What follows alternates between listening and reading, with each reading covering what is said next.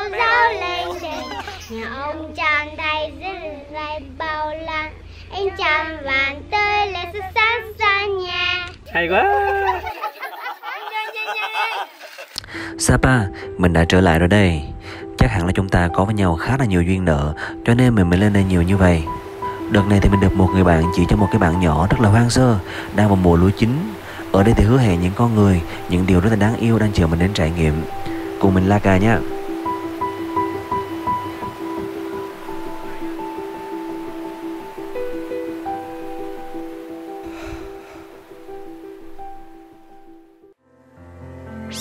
Ladies and gentlemen, sponsor time.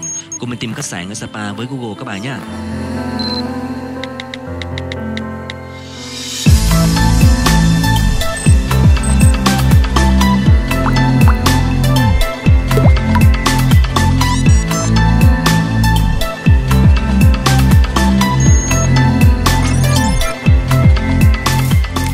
Kế hoạch hôm nay của mình sẽ nghe khá là kỳ cục. Đó là một chuyến đi không có kế hoạch định sẵn. Mình sẽ đi xuống bảng và ghi lại những gì mà mình gặp được ở trên đường. Đôi khi, chính sự không chuẩn bị gì cả lại mang đến những điều bất ngờ, biết đâu.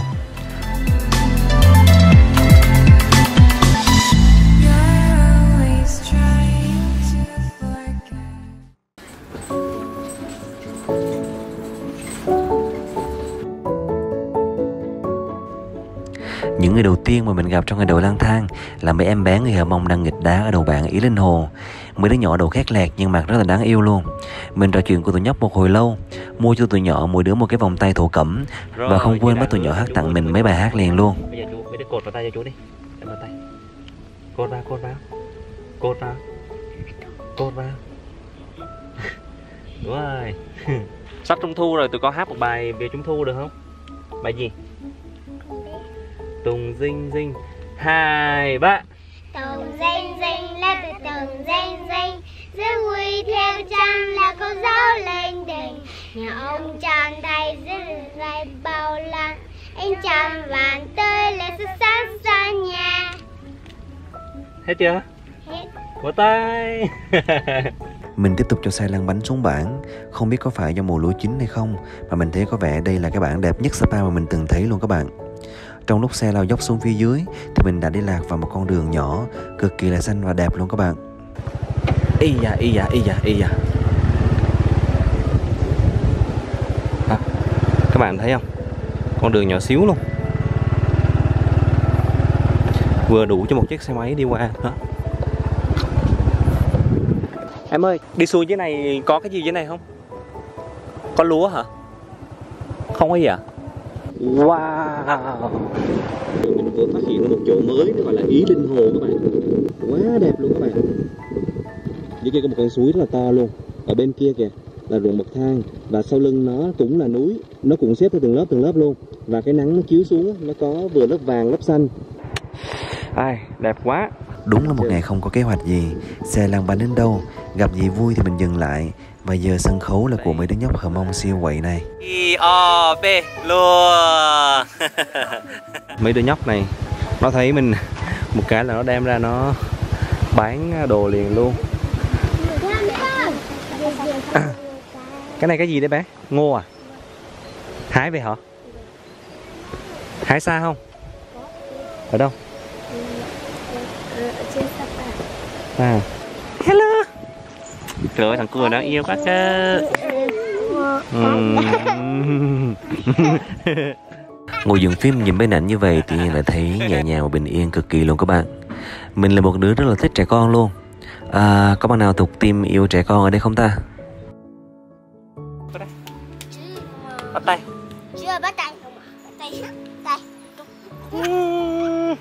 Trời ơi, thằng này yêu quá đây này. Trong mấy đứa nhóc ở đây thì mình quý thằng cu trứ nhất. Thằng nhỏ nghịch nhưng mà cũng đáng yêu quá trời luôn.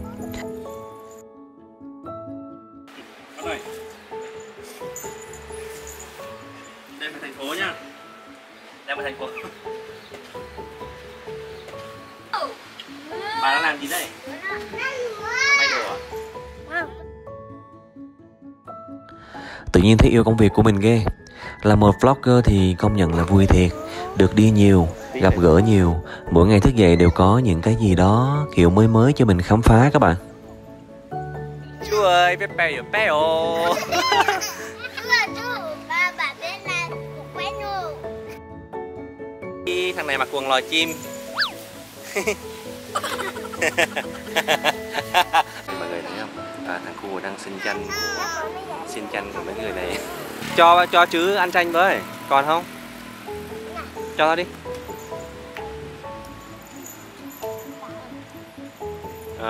Sướng nha. Đòi chanh chú xin cho đó.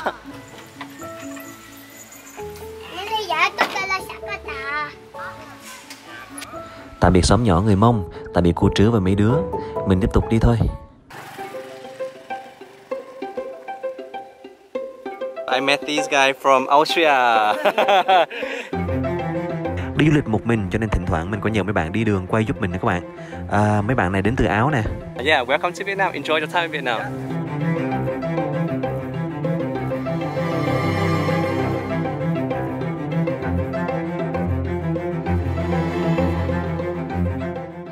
Bạn mà mình đang đứng tại đây tên là Ý Linh Hồ. Một bạn theo mình thấy còn khá là hoang sơ.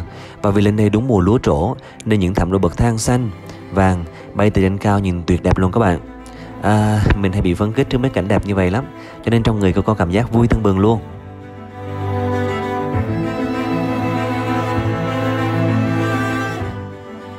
Có nằm mơ mình cũng chưa bao giờ tưởng tượng là một ngày mình sẽ đi nhiều như vậy. Công việc này có mệt không? Có chứ. Áp lực không? Có. Vui không? Vui.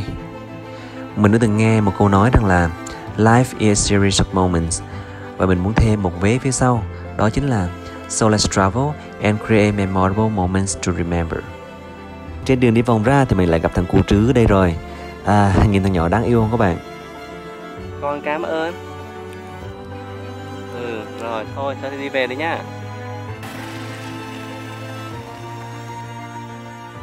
Tạm biệt Trứ nhá.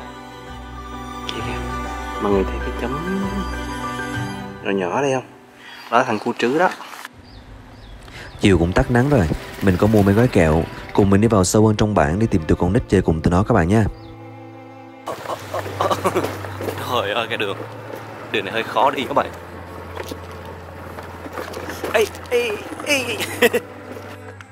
Đó các bạn thấy không? Ây da, bên này có mấy cái lúa này các bạn, xanh rì luôn. Nó có mấy cái xương này các bạn thấy không? Mấy cái xương chấm trắng là mấy cái xương nữa các bạn. Đó các bạn thấy không? Nếu mà đi du lịch thì đối với cá nhân mình thì mình thích những cái sự trải nghiệm về văn hóa và con người như thế này nè. Ở trên kia có rất là nhiều người luôn, nhiều em bé đang đứng ngoài sân.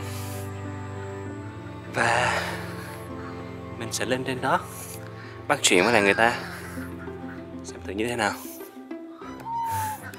Mình đứa nhà gần đây à chị? Nhà gần đây à? Mình đứa này hết luôn. Trời ơi. Nào, thằng cu kia có cái trò chơi gì hay đấy, để chú xem thử. Đây là cái xe tự chế đúng không? Đây là một cái xe này các bạn thấy trẻ con ở trên miền xuôi á, người ta trên Tây Bắc này nè, người ta không có đồ chơi, người ta phải chế ra một cái như thế này, mà chắc là sẽ đẩy như thế này các bạn, đẩy trên đất á, rất là hay nè. Chú Trả nè, ăn kẹo không? Tiếng Mông mình nói ăn kẹo không, mình hỏi mình nói như nào? Nập hết thật chứ nè. Con nít quá trời luôn các bạn. Bây giờ mình sẽ đem hết những cái đống kẹo đó của mình và mình lên mình cho mấy đứa con nít này, hy vọng là sẽ đủ.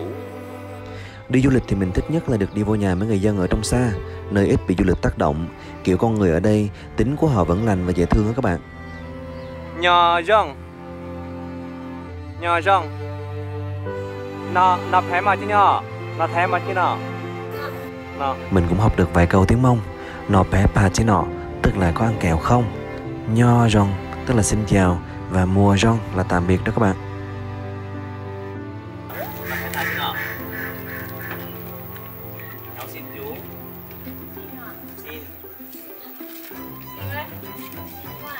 Cho nhiều rồi đấy, cho rồi đúng không?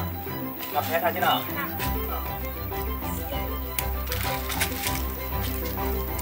Gặp hết ra chứ nào?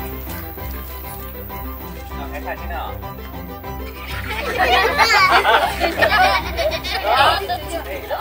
Bây giờ Một ngày đi không có kế hoạch gì, đi vào bản gặp gì chơi đó, xem ra cũng thú vị đó chứ. Bây giờ lớn rồi, có cơ hội được đi nhiều hơn, gặp gỡ nhiều hơn mới thấy Việt Nam mình nhiều nơi rất đẹp và con người rất là dễ thương các bạn. Cảm ơn mọi người đã xem video. Nhớ giúp Chan ấn đăng ký kênh, chia sẻ bên dưới cho mình biết suy nghĩ của các bạn và giúp mình chia sẻ video để nhiều người biết đến kênh của mình hơn các bạn nha. Tạm biệt các bạn. Em về thành phố nha. Em về thành phố. Cô cho nhé. Cô cho tiếp.